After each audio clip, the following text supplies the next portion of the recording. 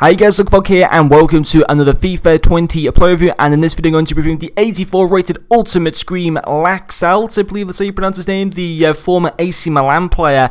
I was able to pick him up, pick up his card for 74,000 coins, which at the time I thought was a great deal.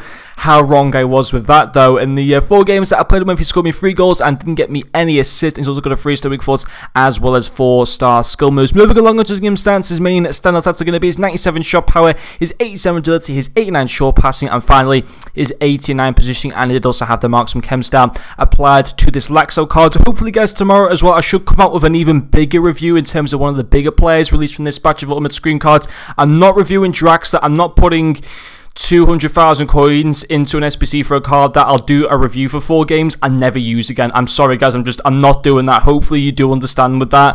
But I thought that I kind of just review the smaller cards today so that I don't risk losing that many coins. I still lost 60,000 coins between Medel and Laxalt, which was really annoying, but yeah, at least I was able to pack a Koulibaly in one of the SBC packs, which softens the blow slightly. But this Laxalt card, I'm a little bit disappointed in him. Listen, don't get me wrong, I thought he's okay. You know, 3 goals, 4 games, not a bad return. And to be fair, 2 of the goals that he scored were really, really good finishes. I think on his left foot, he is pretty decent. The right foot, I thought he was pretty useless with for the most part. But listen, we'll talk about the parts of the card that I did like. First of all, his actual first point is actually going to be his dribbling. Now, his dribbling stats don't really look that good. I mean, yes, he's got 87 agility, but apart from that, his other dribbling stats look very, very average for an attacker. I mean, 78 balance at the best.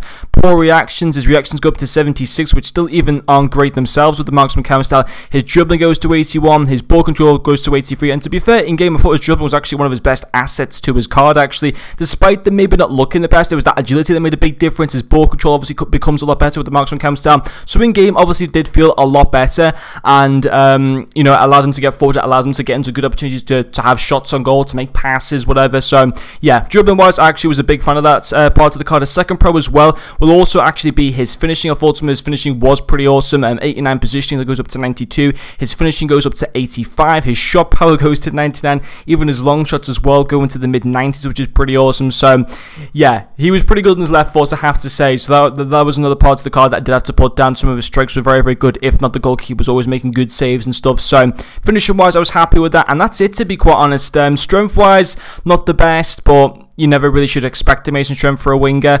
Passing wise, he's got fantastic passing stats and also really good crossing. I thought his crossing was okay, actually. To be fair, his crossing would always go into dangerous areas, or would even meet like teammates' headers. But obviously, headers are so hard to be able to you know, do right in this FIFA that a lot of the time they just head the ball over the bar or whatever. But he's also got really good short passing and long passing. His short passing was good to be able to link up with other players, but it was never able to get an assist from many of the games that I played him with. Unfortunately, in terms of pace wise, he is quick, don't get me wrong, but he doesn't feel as quick as 90 pace in my opinion. He feels like maybe mid 80s or something. Don't get me wrong, he can outpace quite a few players, but sometimes his pace wasn't that great and just didn't feel like he quite had 90 pace. But it's not bad enough to put it down as a major issue to the card or anything like that. It's just I don't think he was quite as quick as 90 pace. But on the whole, would I recommend buying this card? Well, I picked him up for 74,000 coins.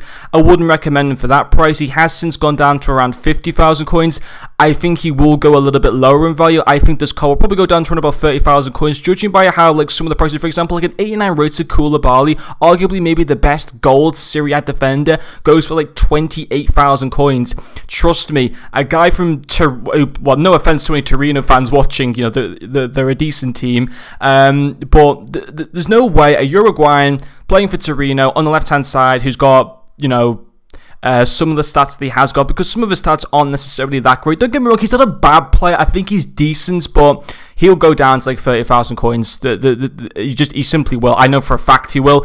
Maybe even by tonight he might be down to like 40,000 coins, and he will continue to go lower than that in my opinion. So I think if you're thinking of buying him, hold off like maybe another 24 hours, because he certainly won't increase in price. There's no doubt about that. But I think that if anything, he's probably going to go a little bit cheaper. So on the whole, I think if you could maybe get him for like 35,000 coins, something like that, I think it'd be a decent buy. But for 75,000, I wouldn't really recommend him for that. I think he wouldn't represent great value for that price. Don't get me wrong, I think he's an okay card. He's not amazing at the same time. I think some of his stats do let him down. But anyway guys, thank you very much for watching this video, and I'll see you guys later.